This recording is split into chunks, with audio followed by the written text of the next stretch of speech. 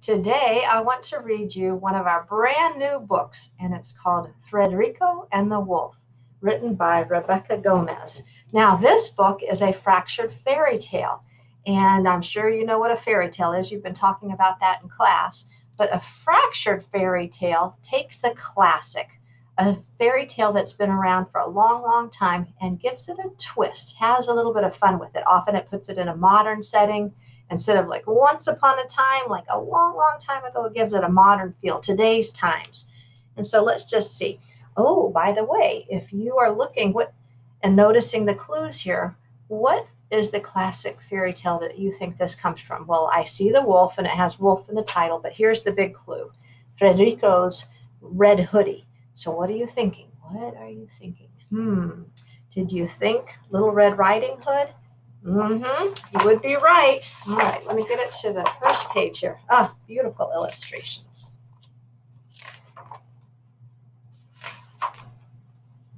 Once upon a modern time, a boy named Frederico left to buy ingredients to make the perfect pico. Cuidado, called his mama. Means caution, be careful. As he pedaled toward the shops, mind Abuela's grocery list and don't make other stops.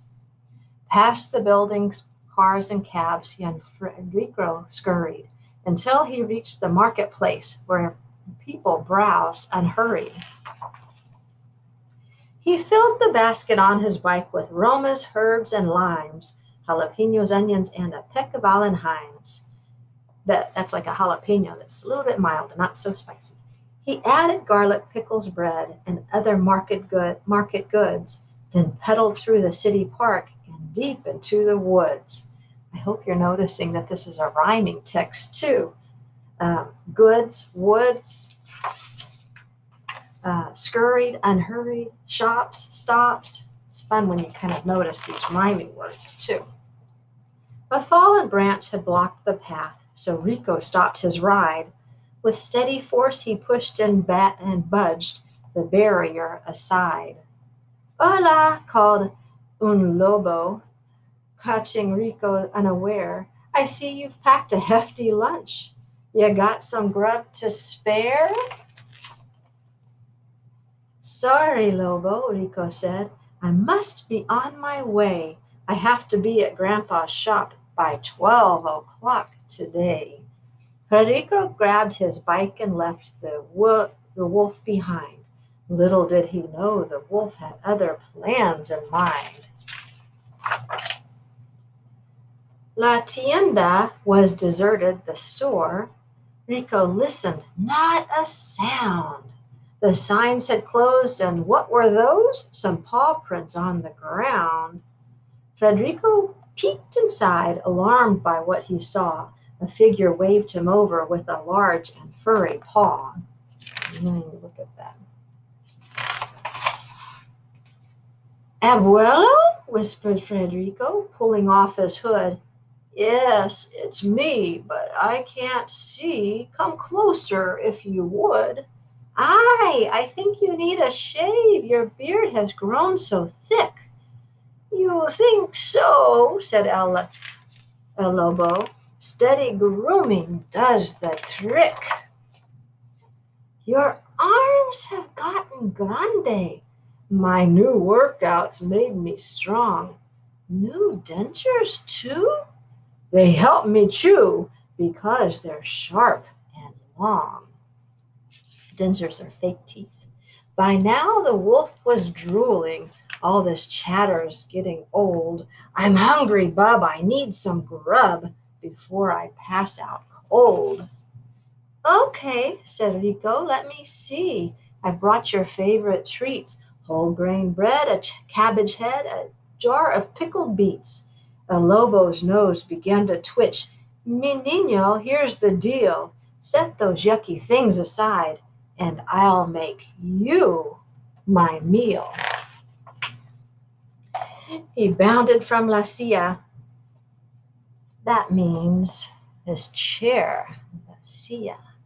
But Rico tossed some chili powder straight into his snout. Wait. He bounded from La Silla. with a grunting, growling shout. But Rico tossed some chili powder straight into his snout.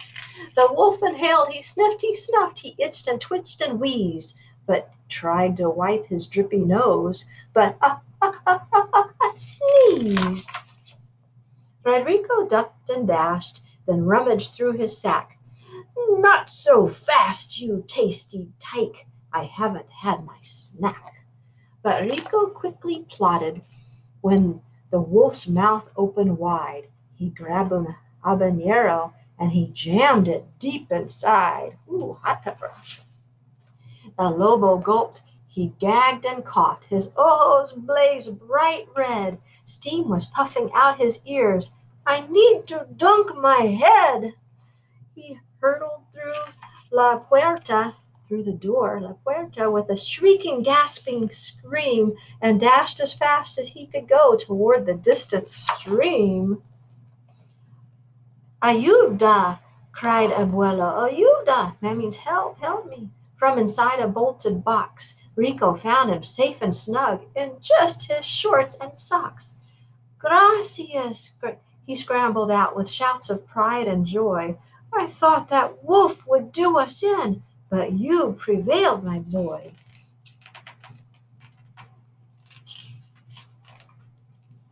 They cleaned the mess, and Gramps got dressed, and then shared a bit of lunch. How about we make a sauce that packs a special punch? They chopped and diced, used lots of spice, and simmered sauce all night, then bottled their concoction, Wolf Bane Salsa, extra bite. And here it gives a pico recipe and tells you how to pronounce some of the Spanish words. I hope you enjoyed this fractured fairy tale. I know that I did. All right. And see ya later, alligator.